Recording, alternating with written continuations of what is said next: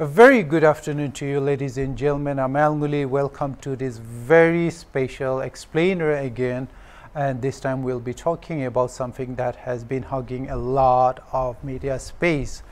The Uniform Civil Code. And interestingly, but not surprisingly, the government of Nagaland has rejected the Uniform Civil Code by a unanimous decision in the Assembly during the second session of the 14th Nagaland Legislative Assembly. So today we'll be discussing a little bit about how this thing works and what was the reasons behind the government of Nagaland thought that. Although, I mean, if I may add here, the NDPP in Nagaland is allied with a Bharatiya Janata Party at the center, and of course it was the agenda of the BJP to make sure that the Uniform Civil Code would be implemented across the state. And of course there were a lot of people who actually thought that because the NDPP is allied with the BJP, there was no way that there would be any kind of unanimous rejection of the Uniform Civil Code, which was one of the main electoral promises that the BJP gave way back 4 years ago. And now the question here is not necessarily about politicking and whether the agenda of conflicting political parties was something that was not taken into account, because both of them are allies there, and somehow people were actually believing that the NDPP would not really push against the Uniform Civil Code. So that was a little bit of a surprise, but then again we have to remember that Nagaland is the only state in the country that we do not have an opposition, which fortunately or unfortunately meant that there would be no deep conversations about how or in what way the UCC, whether its implications, if it's implemented, would be hard on Nagaland, and what would be the way forward for Nagaland if it were implemented, and even if not, what would be the political value that the ruling dispensation would have later in the future. So we'll be just generally talking about a little of these things in this program. So we'll go over the news a little bit. The 14th Nagaland Legislative Assembly resolved yesterday on seeking exemption from the proposed inaction of the Uniform Civil Code in regards to its application and implementation in the state of Nagaland. I think you might have been watching the news. The controversial Uniform Civil Code, as you know it, ladies and gentlemen, aims to establish a uniform legal framework for all its citizens, regardless of their religion, regardless of your faith and your sexuality or your race or your caste. The code is a proposal to formulate and implement personal laws of citizens which apply on all citizens equally, regardless of their religion, gender, sexual orientation, and social class. The Uniform Civil Code aims to enforce a uniform legal framework on all citizens without any distinctions. Right now, personal matters including marriage, divorce, and succession are all governed by religion-based personal laws. The Christians have their own laws in regards to divorce and inheritance of property, in regard to marriage, family disputes. The Muslims, they have their own separate personal laws in regard to all these personal matters of marriages or inheritance. The Hindus have their own, and all the sub-communities, especially the tribal communities in India, they all have separate, distinct and recognized personal laws of their own. So in brief, the Uniform Civil Code attempts to codify all this. So let's say the UCC is implemented across India, it wouldn't recognize your religious practices or your cultural practices. You will be treated the same as the government would treat the Muslim or the Hindu, the Christian or the Jains. So there would be, in that sense, equality enforcement of laws in the country. So the Uniform Civil Code is actually part of Part 4 of the Constitution of India, which includes the directive principles of state policy. We have talked about this earlier. Article 44 in the directive principles of state policy says that the state shall work to secure for all its citizens a uniform civil code, a single codified law, a range organized single codified law throughout the territory of India. Ladies and gentlemen, coming to the Assembly session yesterday, the Nagaland Assembly unanimously adopted a resolution urging the state to be exempted from the purview of the Uniform Civil Code. Ladies and gentlemen, in his address to the Assembly, Chief Minister Nefirio said that the proposed law would, this is in quotes, pose a threat to the state's customary laws, social practices and religious practices. The members of the Nagaland Legislative Assembly on Monday opposed the Uniform Civil Code. You might have been watching the debate going on in the State Assembly yesterday. In case you missed the conversations in this regard, you may go over to HornbillTV YouTube channel and you can check it out. On Tuesday, the Assembly also, besides the discussions and their vocal opposition to the Uniform Civil Code, they later adopted a resolution against the proposed law. It is still a bill, technically. It's still not yet a law. So after the Chief Minister introduced the resolution against the Uniform Civil Code, the Assembly adopted it, urging that the state should be completely exempted from the purview of the proposed Uniform Civil Code. If you remember, were discussions about this earlier to the Nagaland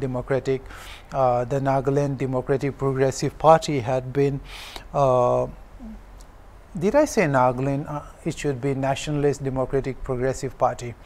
So the party had been insistent on the UCC that it should not be implemented in Nagaland, at least for now. The party had said that the Law Commission of India implementing the Uniform Civil Code will have a negative impact on the freedom and rights of minority communities, and of course it will impact the rights of tribal people of India in general. Earlier the NDPP had issued a statement, I think it was during March and April, saying that the process of implementing the code is still at a nascent stage, too early. We need a lot of discussions, we need to have a lot of consultations, we need to engage with the community leaderships and really study and examine what the Uniform Civil Code will mean for Nagaland, if at all it's implemented. And if it's implemented, what will be its long-term impact on the social cultural character, and especially in terms of the practices of the Naga people. So the NDPP strongly urged during that time too, and it urged the central government and the 22nd Law Commission to reconsider the matter that was earlier this year.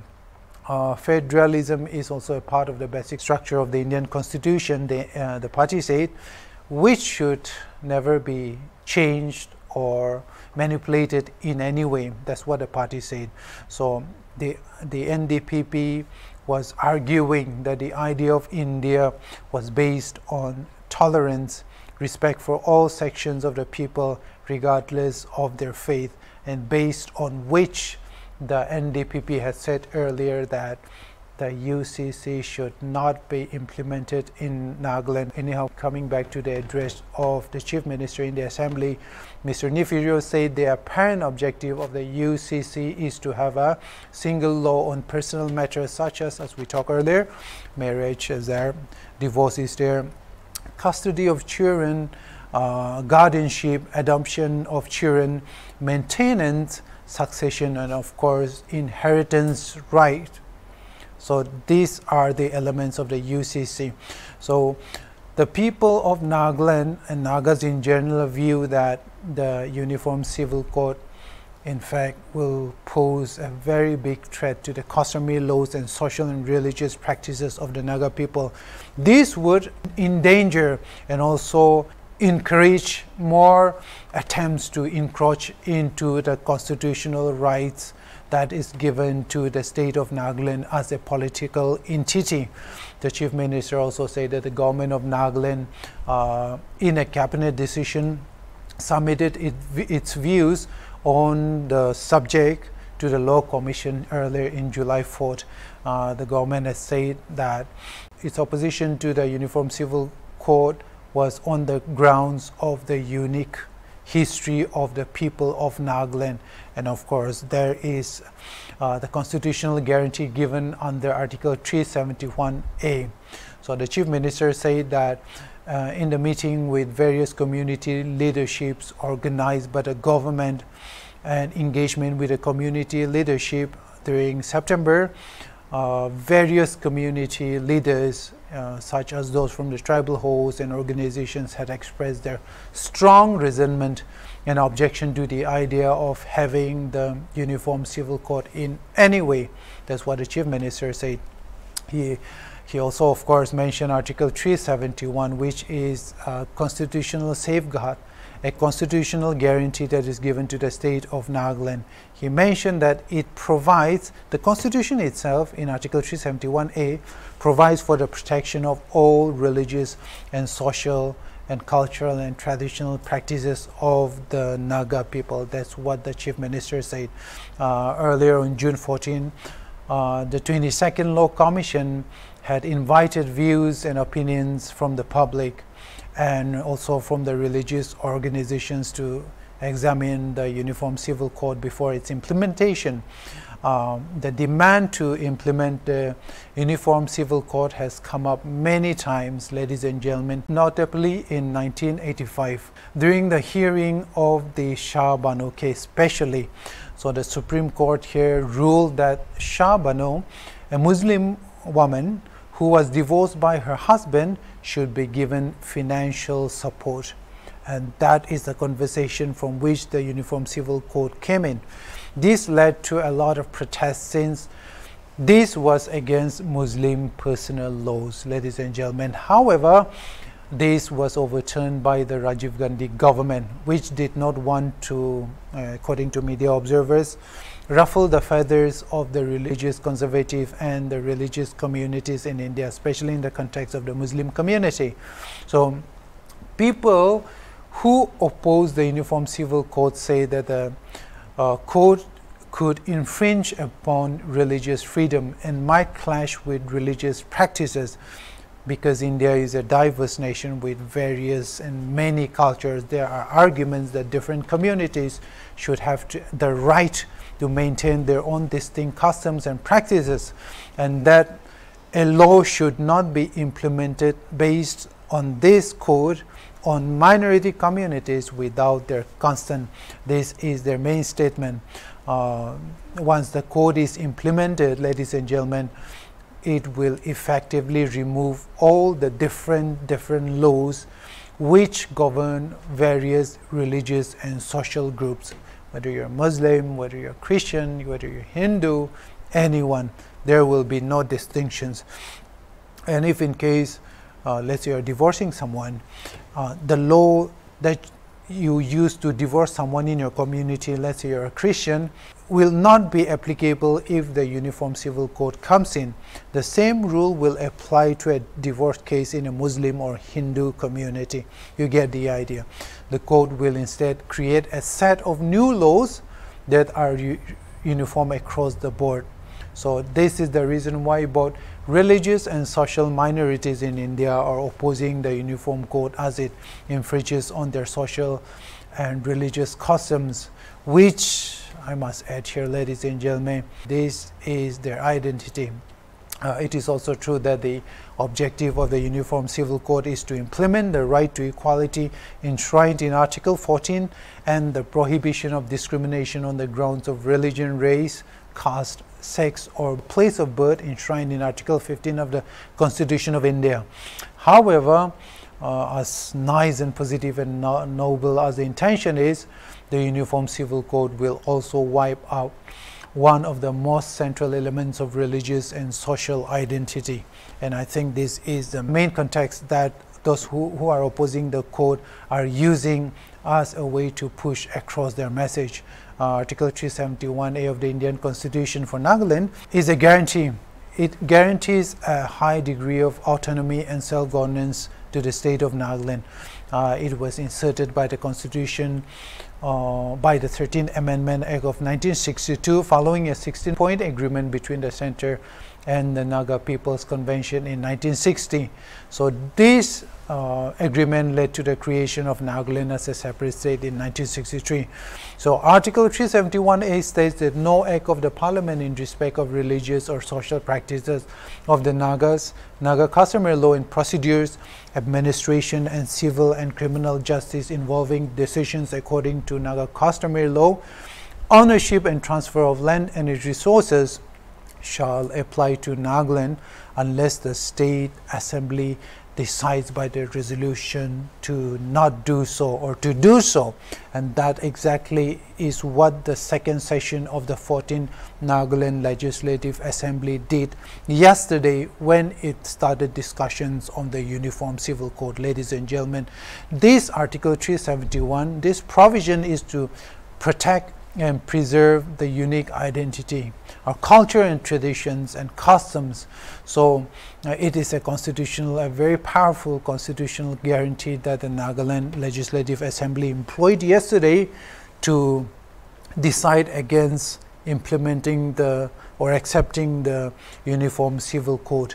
In other words, Article 371A enables the people of Nagaland to maintain their distinct identity and way of life while being part of the Indian Union.